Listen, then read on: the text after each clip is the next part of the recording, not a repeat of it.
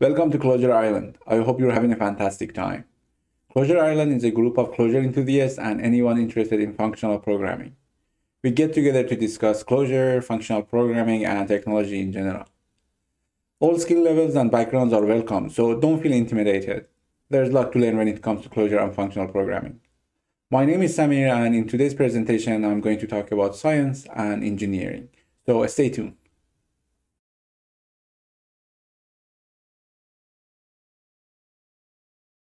Welcome back, folks. As I mentioned earlier, my name is Sameer, and in today's presentation, I'm going to talk about science and engineering.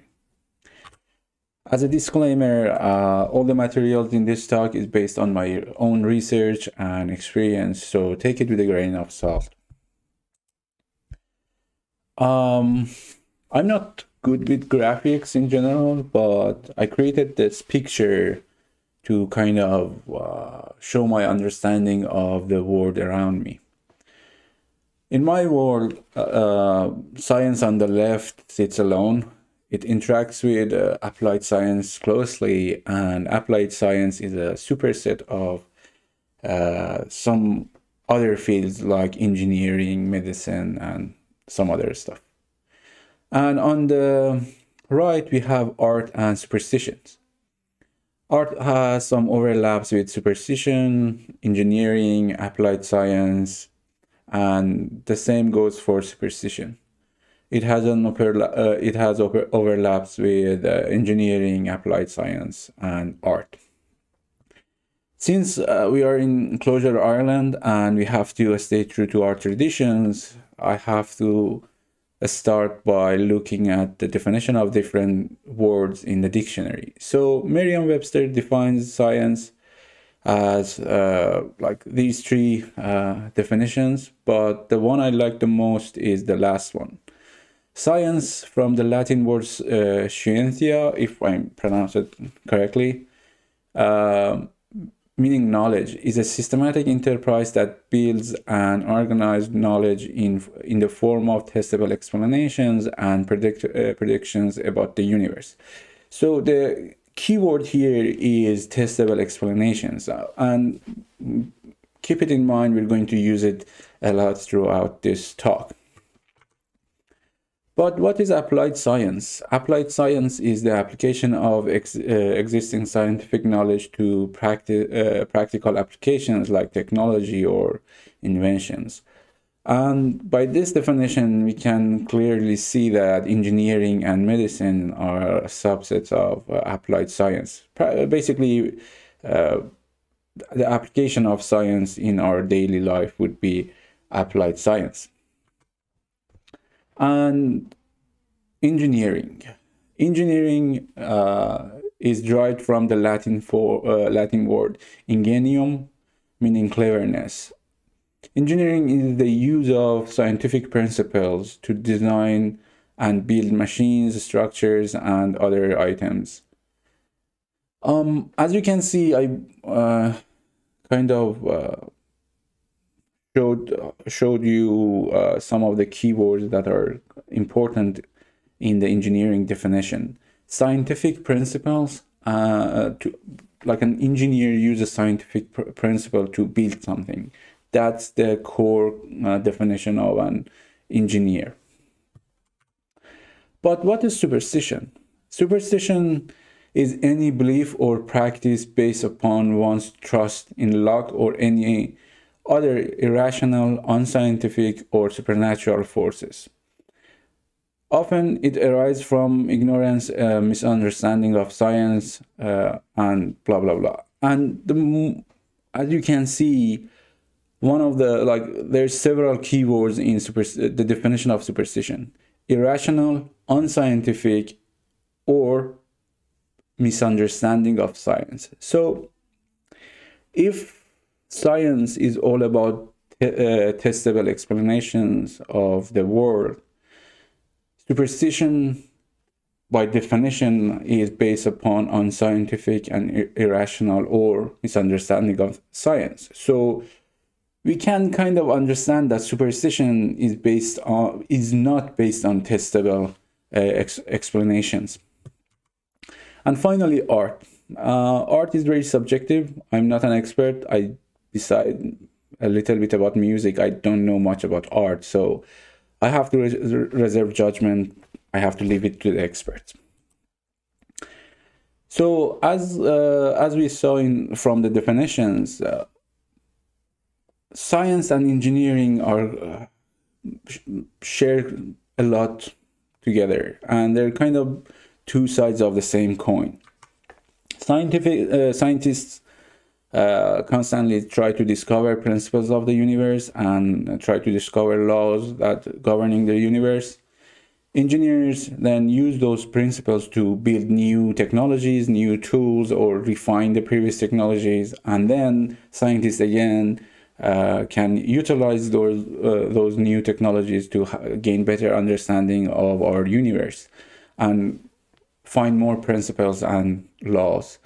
And this loop continues. That's how engineering and science are really like close to each other. That's why I said they are two sides of the same coin. Again, I'm really bad with graphics, but I created this kind of a schematic of how science works and how applied science or other fields of engineering works in relation to science.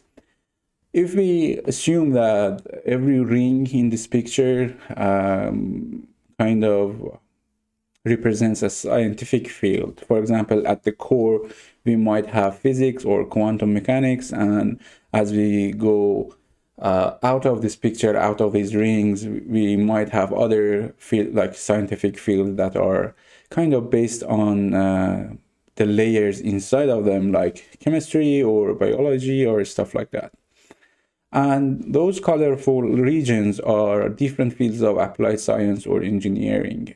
As you can see in my idea, every engineering field might have some overlaps, might use some of the science related to that area. Like no engineering field has an overlap with every science out there. So it's kind of clear that as engineers, we need to know more about the scientific principles that are governing our field of engineering. We build technologies by using these scientific principles and the right set of tools. And we should have a better understanding of the science that we use in our field every day.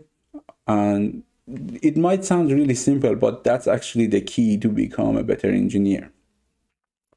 We should be able to use scientific workflows in our day-to-day jobs to solve a problem or choose the right tool or stuff like that. Just knowing how to use a tool doesn't make us engineers. For example, just knowing how to program just makes us programmers, not engineers, or just know how to build a wall doesn't make us architects. To show you an example, here's a video. Let me play it actually. Here's a video. I couldn't find a better quality video, by the way. This is the Millennium Bridge of London, I guess, in early 2000s. So as you can see, when people are walking on the bridge, it's kind of, the bridge is shaking and it's wobbly. The reason for that is when the pedestrians walks on the bridge, they kind of synchronize their steps together, left, right. And that motion creates a frequency that is close to the resonance frequency of the bridge itself. So the architect of this bridge knew how to actually design a bridge, create a bridge. He knew how to use tools, but he missed something really fundamental. Of course, I'm just guessing here. He wasn't familiar probably with the resonance frequency of buildings or any object in the universe. So That was really dangerous. As far as I know, they shut down the bridge to fix it. And what could happen was, if the frequency of pedestrians get like exactly the same as the resonance frequency of the bridge, it might have collapsed. And basically, that's why buildings get destroyed during an earthquake.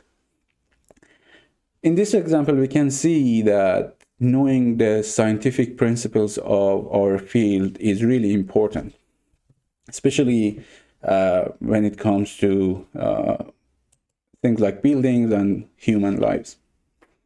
So to be better engineers, we need to understand the scientific principles and our tools better. But let's start by the scientific side of things. All of us has an inner scientific inside of us. In order to become better engineers, we need to improve our inner scientists. But how can we do that? The first and the most important thing is to ask questions, is to be skeptical and have a scientific mind. During the Islamic Golden Era, I guess it was during 10th and 11th century AC, there was a Islamic scholar called Ibn al-Haytham. Many modern scientists know this guy as the first scientist, kind of. He kind of wrote down the principles of a scientist, like the rules and laws that a scientist needs to follow. I really like this paragraph. It basically describes scientists. It's too long to read it, but you can find it on my website. There's a code of honor. I have this in there, but to summarize it, scientists should actually ask questions, should question everything.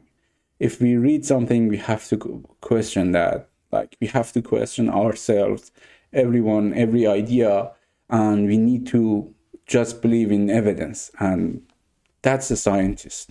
That's the principle of being a scientist. Excuse me.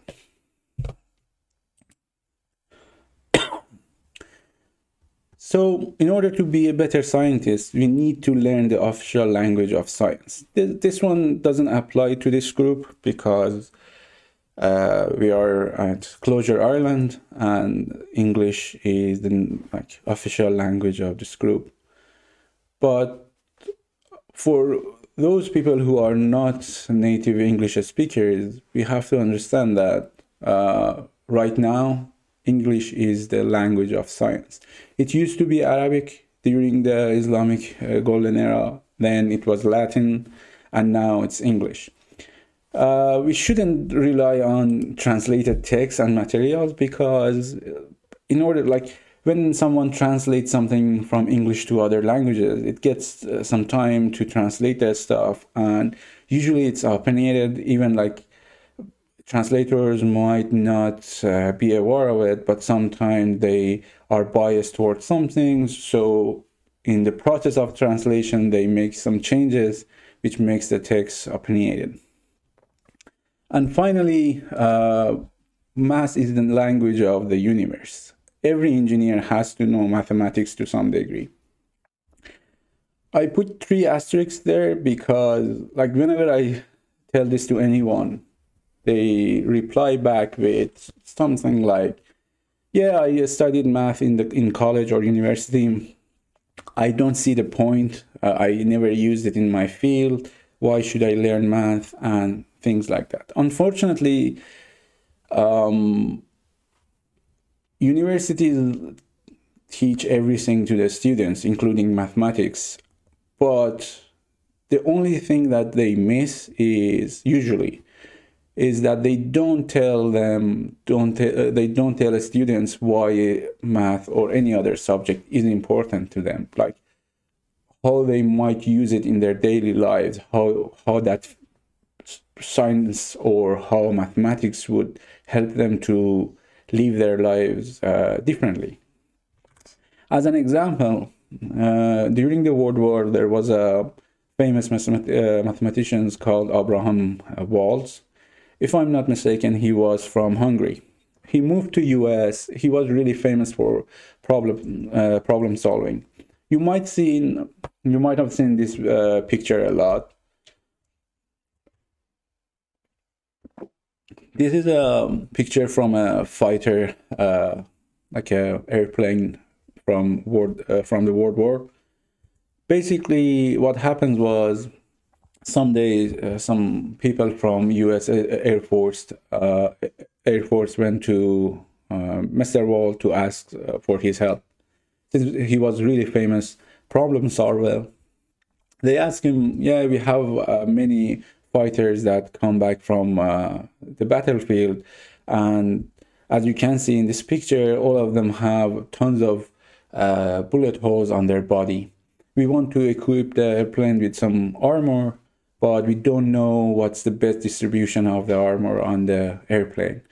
So basically, if the armor, if we put too much armor on the plane, the fuel usage would be more, and if we use less armor, they would destroy there's a higher chance of the fighter getting destroyed in the battlefield." And they were looking for they wanted Mr. Wall to tell them what would be the most efficient armor distribution. So Wald actually told them that you need to cover your engine, put all the armor you have on the engine. And they replied that that doesn't seem right, because the bullet holes are more spread across the body, especially in the center. We don't get hit a lot on the engine. All the fighters have more bullets on the body, on the center of the body. And it might seem really easy to you, but Mr. Wald replied that, yeah, your data set is not right, because you are collecting data based on all the fighters that come back, but you have tons of fighters that never come back. They get destroyed in the battlefield, they get hit in the engine, and they never come back. If you put the armor on the engine, you're going to have more airplanes coming back. And as you can see, it was a really easy answer, but this is actually what I mean by mathematics. Mathematics is not about numbers, only about numbers. I mean, there's some branches of mathematics that involved with numbers, like number theory or different calculus. But in many other branches, you don't see any trace of numbers. Mathematics is all about abstractions, to create abstractions to solve a problem. Mathematics is all about problem solving. And that's an engineer has to develop some mathematical thinking.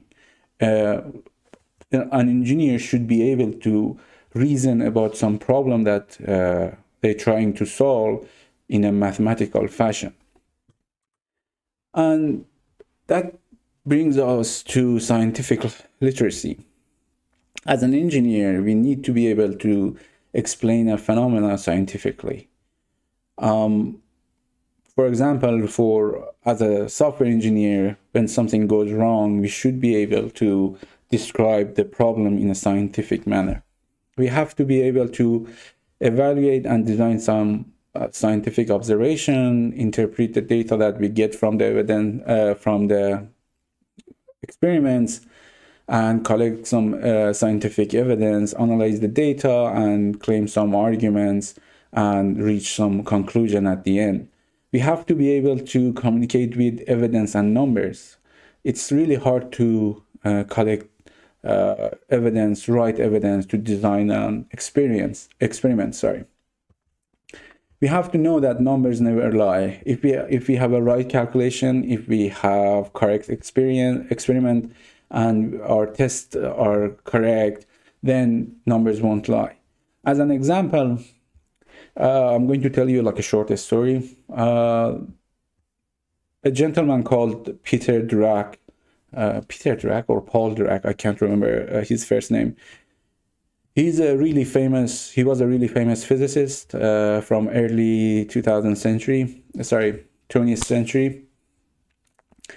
Around 1930s, I guess, he was working on a problem. He tried to solve a problem, and during his calculation, he did some calculation, and he ended up with two answers. Something like like a example. I don't know the exact calculation. He reached to a result of x equals to absolute value of 2 as an example. So x in that calculation would be either -2 or 2. But the interpretation of his calculation and the result he got was that if we have electron, then there should be some other particle with the same attributes as an electron, but with a different charge. But since it wasn't known back then, he didn't believe the numbers. He tried to solve the problem over and over again using different methods, different approaches, and like he used different techniques, tons of peer review. As he puts it, it was a painful 3 years. And after 3 years of calculation, he ended up with the same numbers and result over and over again. So he actually, after 3 years, he published a paper and claimed that if we have electron, there should be another particle, same attributes, different spin and different charge, and he named it positron. And after a few years, they discovered antimatter and positron, and we know that it exists today, and that's how he discovered antimatter. And basically, I think that's a beautiful example, because if we do everything right, numbers never lie to us, and we can rely on them. As an engineer, we should be able to use scientific workflows, like create an observation, like a scientific observation, think about an interesting question or a different aspect of the data we got from the observation, formulate some hypothesis, develop some experiments and predictions, apply the experiment, gather data, refine our hypothesis, and finally, after several iterations, develop some theory. And this loop always continues. It might sound a little bit, how can I put this, cheesy maybe for engineers, or especially software engineers, but if you think about it, we see that that can be really useful to us. We usually don't do it this way on our daily job. If you do it, kudos to you, that's amazing. But we usually don't do it this way. But next time you're at your job, when you're working on something, you're trying to solve some problem, give it a try. After a while, you'll see the difference. You see how actually solid your results would become. As an engineer, we should be able to follow these scientific workflows. And one of the most important aspects of science is that scientific principles are not opinionated. Whether I like it or not, and a scientific fact won't change. To give you an example, for example, like it's not about computer science, but in quantum mechanics, we have a principle called quantum entanglement. It's a crazy idea that two different particles, a pair of particles, can be entangled together, even though they're far away from each other. So classical physics says that nothing travels faster than the speed of light. But if we have two particles in two sides of a galaxy and they are entangled to each other, an instant change on the first one kind of reveals something about the other particle. And that's kind of breaks this principle of classical mechanics, and many physicists didn't like this, but that doesn't makes any difference whether they liked it or not. The fact is that with correct hypothesis, with enough evidence, we can reach to a conclusion that quantum entanglement is correct, whether I like it or not. And that applies to every other scientific principles. We have to bear that in mind while we working like while we were working as a software engineer. And never forget that superstition is something really close to us. As engineers, unfortunately, we see superstition in our work quite a lot. For example, any non-scientific beliefs that we have usually might be based on some emotions or like is a superstition. Whatever the company creates is the best. Like we see this example quite a lot. Or tool Y is the best because I'm using it, or people usually don't say I'm using it, but people have some biases around some special tools or technology or anything like that, and we see it a lot. Or I read this on Hacker News, so it got to be true. Or for a little bit less technical folks, especially my parents are like that, they read something on a weblog or something, and since they read it on internet, that has to be true. But obviously that's not the case. These are different types of superstitions that we struggle with every day. And finally, trends. This one bugs me a lot. We get this quite a lot. Everybody is using Z, so it should be the best. To give you a solid example, for example, this is just an example. I hope I don't offend anyone. JavaScript is the best language ever, or Python is the best language ever because everybody is using it. That's not a scientific thing to say, right? So again, excuse my poor graphics. I have an idea and I call it the SAMEER'S pyramid. So basically we have a pyramid here.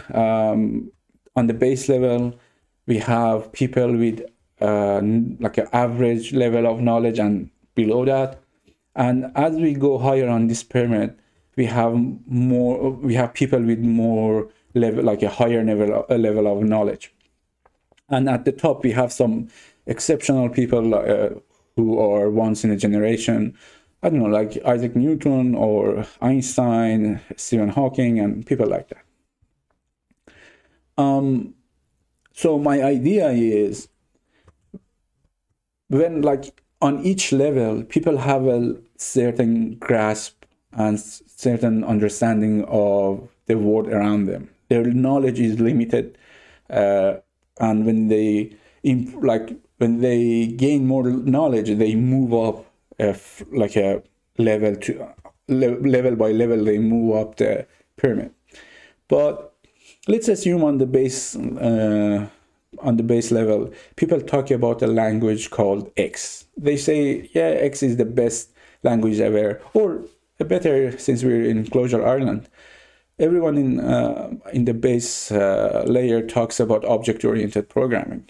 And since there are so many people in the base level, it would become a trend. So object-oriented would be a trend. Everyone talks about it. But they talk about it because they understand it. They don't talk about something that they might not understand.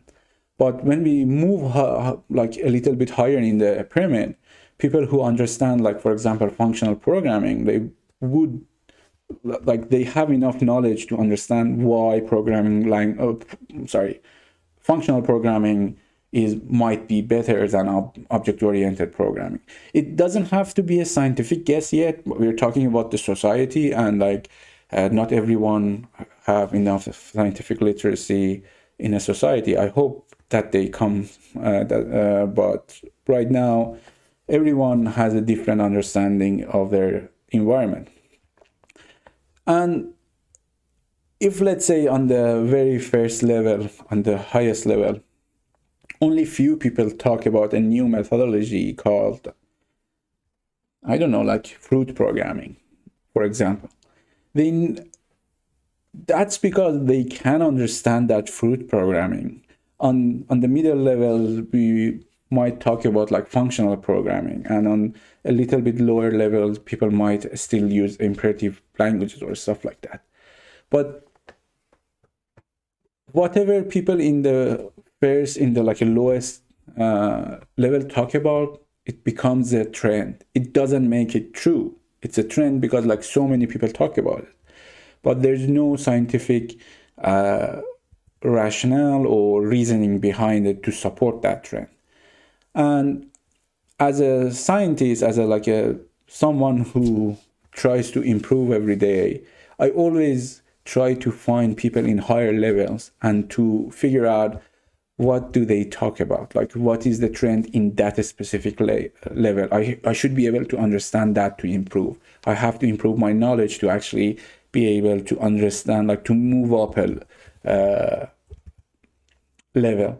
And that's the idea behind trends, in my opinion. And my idea, a trend doesn't make something true. So I can actually skip this one. We don't have enough time. To summarize, there's a difference between fact, theory, and hypothesis. Facts are solid and unbreakable, like testable explanation of the world, the keyword that we saw in the science definition. Theories have strong evidence, but some corner cases. That means like usually they need some tweaks to become a fact. Hypotheses are just some scientifically literate guesses that need to be verified. We need to run experiments to verify them. And the rest are just feelings and hunches, ideas, and stuff like that. But facts and feelings are kind of really hard to draw the line, you know. We get to see this discussion all the time that language A is better than language B. Whenever I see these kind of discussions, or whenever someone tells me this, I ask some questions. Why language A is better? Do you have a proof? In what aspect? How was your test environment? And things to that nature. To reach to a scientific discussion and to reach to a scientific fact, rather than I feel that language A is better. Or so some people, we see that a lot as well. We have to use this new methodology to rock our product, or some other example to this sort. And the other aspect that we engineers are heavily tied to is tooling. Like we use tools, and in order to be better engineers, we need to know our tools better. Not just like the first one was scientific principles of our field, and the second one is our tools. So we have to understand that different tools give us different options. Tools are just tools. We don't have to be emotionally attached to them. Unfortunately, we see this quite a lot in software engineering world as well. Like some stuff becomes a cult, and people worship a technology or something, which is wrong. It's not scientific. It's based on superstition. We need to be able to choose the right tool for the right problem, and we need to be able to choose our tools scientifically as well.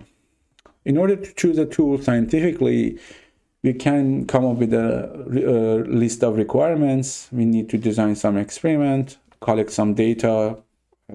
Speaking about our field, we have to run some experiment, write some code for our test, some tests, and collect some metrics.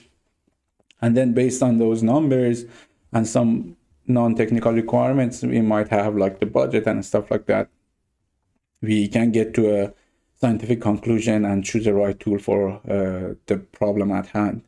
We need to leave our prejudice aside when we try to do scientific work, and we need to do more experiments to eliminate errors. To give you an example of incorrect experiment and how we can actually mess it up, a while back, long ago, I saw this chart on a weblog. There was a post on Hacker News, I guess, and the author was claiming that, yeah, Swift is the best language ever. Look at this chart. But he didn't mention what this chart is, or what was his test environment, what was the program he wrote to test different languages, or like, for example, what was the program in Ruby to compete with other languages, or things to that nature.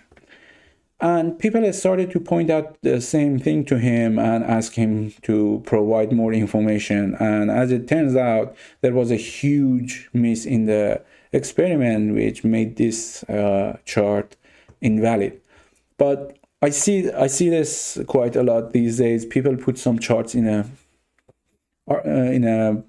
blog post or like a paper or something. Not papers. Papers usually get peer-reviewed and are they're kind of robust. But blog posts, we see so much of these kind of charts.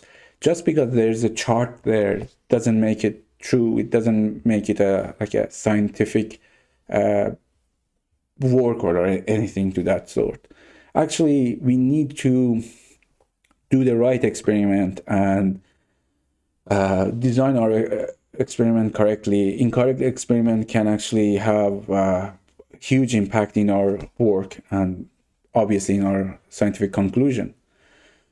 Incorrect experiment might be because of wrong attributes, biased factors, incorrect measurement, not enough randomization, and one of the most important thing is inaccurate measurement tools. I remember, to give you an example, I remember a while back there was a questionnaire somewhere, and somebody asked, they tried to come up with a factor to describe productivity, and part of that questionnaire was how happy you are with the current process, blah, blah, blah.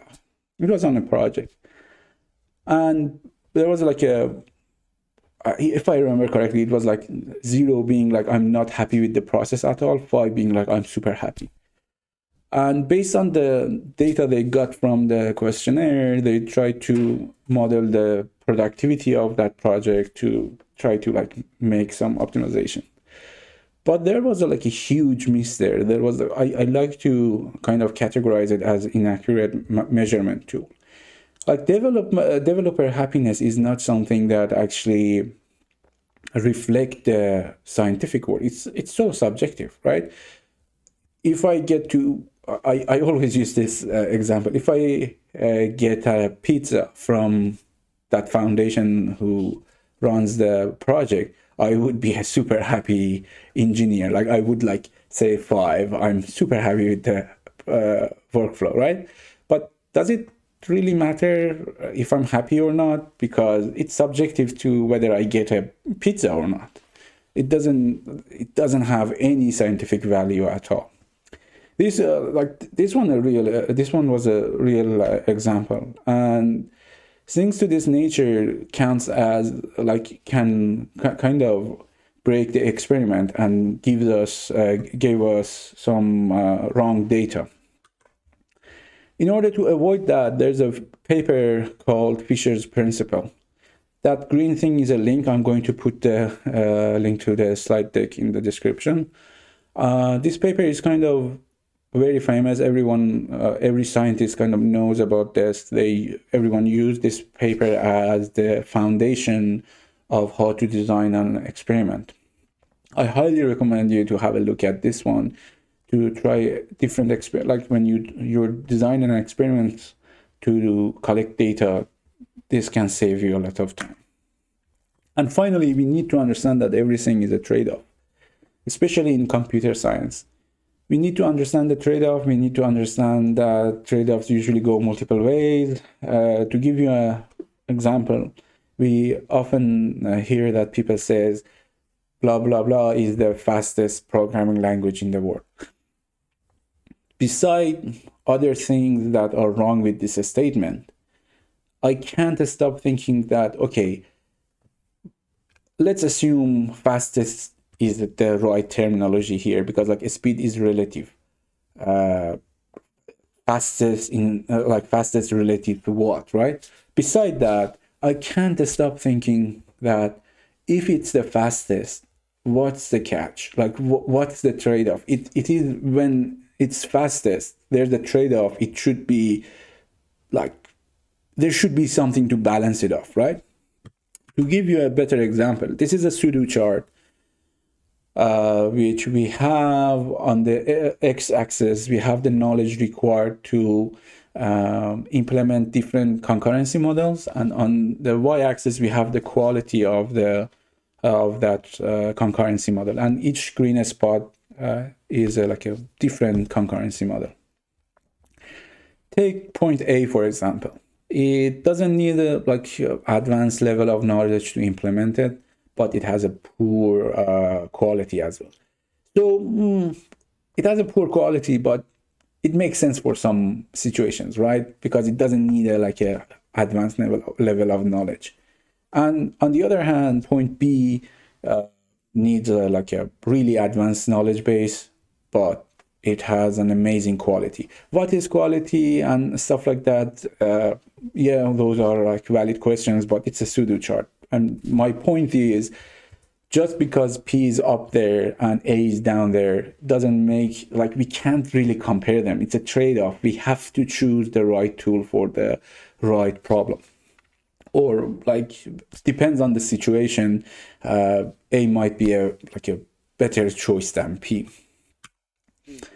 In conclusion, to become better engineers, we need to have a mentality of a scientist.